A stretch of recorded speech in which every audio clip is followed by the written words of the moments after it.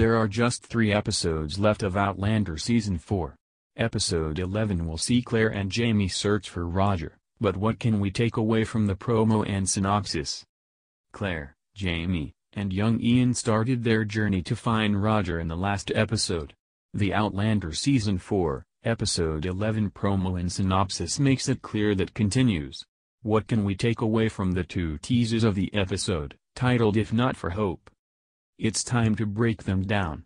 I'll look at both together to see if we can figure out what to expect for each of our characters, including Murtaugh, who will cause a few changes to a particular storyline.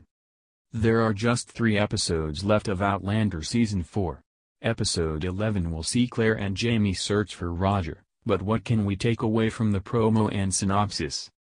Claire, Jamie, and young Ian started their journey to find Roger in the last episode.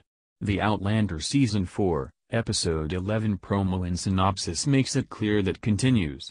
What can we take away from the 2 teasers of the episode, titled If Not for Hope? It's time to break them down. I'll look at both together to see if we can figure out what to expect for each of our characters, including Murtaugh, who will cause a few changes to a particular storyline. Jamie, Claire and young Ian embark on a long and uncertain journey to rescue Roger, but while Jamie and Claire are united in their mission, they're miles apart emotionally. Meanwhile, Brianna struggles to keep hope alive as she waits for her parents to return and as Jocasta plots to secure her a husband. In Wilmington, Murtaugh seeks Fergus's help with a dangerous task. 5. Brianna fights off proposals.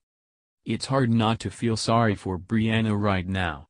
She didn't ask for any of this.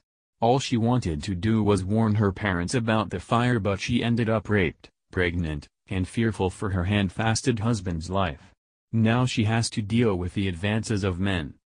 Going to Jocasta's for safety was a good idea, but it sounds like Jocasta either doesn't know the full story or she doesn't believe a hand-fasting is good enough. It's time for Jocasta to put on a dinner to find Brianna a husband to take her and her unborn child. There is one person interested, but will she go for it? What about a certain gentleman? 4. Lord John Grey returns again. I'll admit that I grinned from ear to ear seeing David Barry on the TV screen. Lord John Grey is one of my favorite side characters and I'm excited to see him returning in this week's episode. We all know that he is an honorable man. He's taken Jamie's son in and raised him as his own. What about marrying Jamie's daughter? How will John even react when he learns that Claire and Jamie have a daughter? This is something they never mentioned, and now it's another stab in the gut when it comes to something John can't offer Jamie.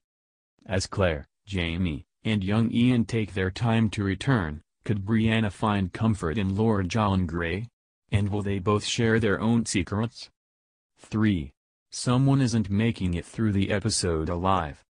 There's a clip of Jamie crossing himself and you can just about see Claire look to the ground solemnly. Someone won't make it through this episode. Will it be someone we know right now?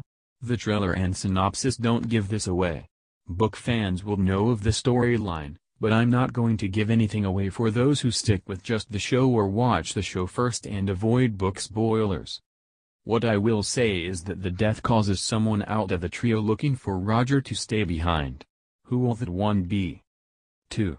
Claire and Jamie have a relationship to work on. Apart from by the end of the last episode, I haven't seen Claire and Jamie's relationship lack intimacy. After the events of the last episode, it's not surprising that the two aren't quite on the same page emotionally. There's a moment of Claire apologizing to Jamie for keeping her secret. I'm assuming we'll see Jamie apologizing for some of the things he did, too. This will hopefully set them back on track. They've been through these ups and downs before. In fact, every season has included some sort of argument, so it was only a matter of time it would happen in Outlander Season 4. 1. Murtaugh and Fergus go hunting for a pirate. Meanwhile, Murtaugh and Fergus are teaming up together. This could be in Wilmington, although it's not clear just yet. It makes sense for it to be in Wilmington since that's where both are based.